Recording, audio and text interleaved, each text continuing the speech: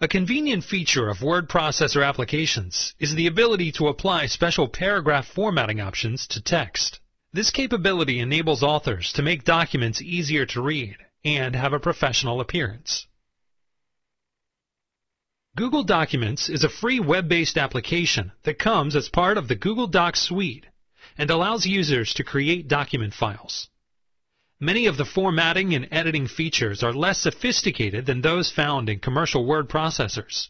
However, the features are more than adequate for most users.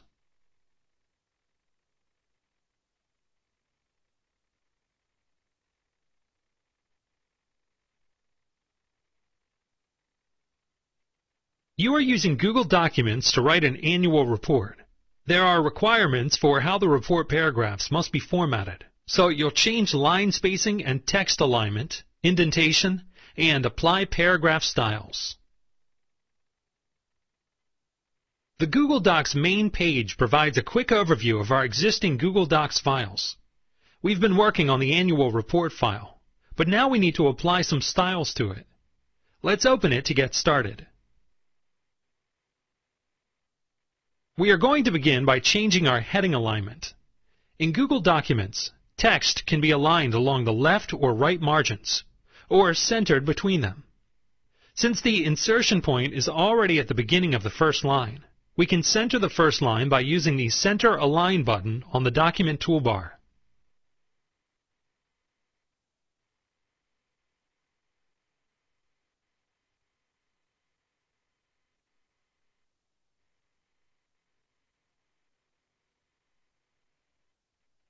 That looks better. Now we need to change the next heading, School Overview, by setting its style.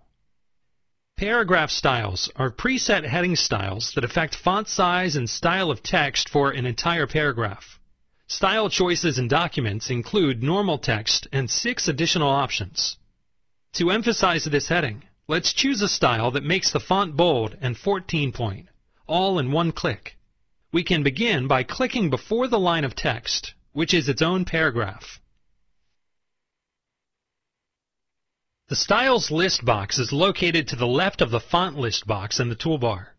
To access available paragraph styles, let's take a look by clicking the down arrow.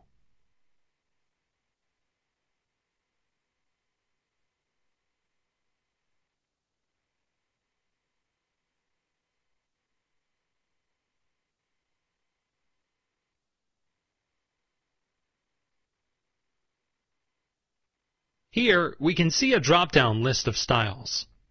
The style we want to use is called Heading 3. As you can see, the first paragraph is now Arial, 14-point, bold, and it really stands out from the rest of the text. We're ready to continue formatting our paragraphs by double-spacing the first block of paragraph text. But before we can modify the line spacing, we'll need to select the text we want to change.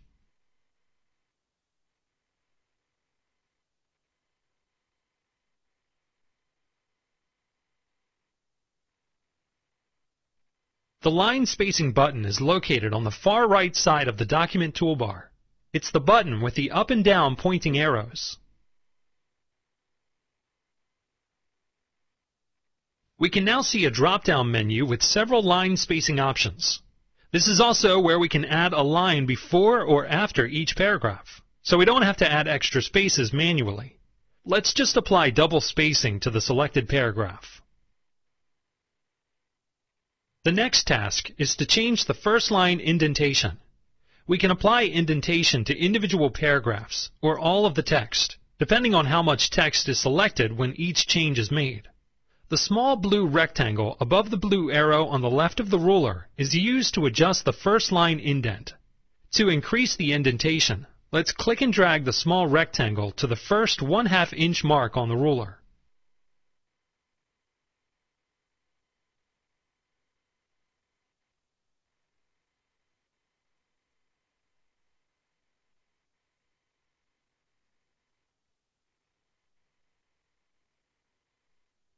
Notice how the text shifted over to begin at the mark we specified. Now that you know several ways to format paragraphs in a report, you have some of the skills you need to produce a professional-looking document using Google Docs.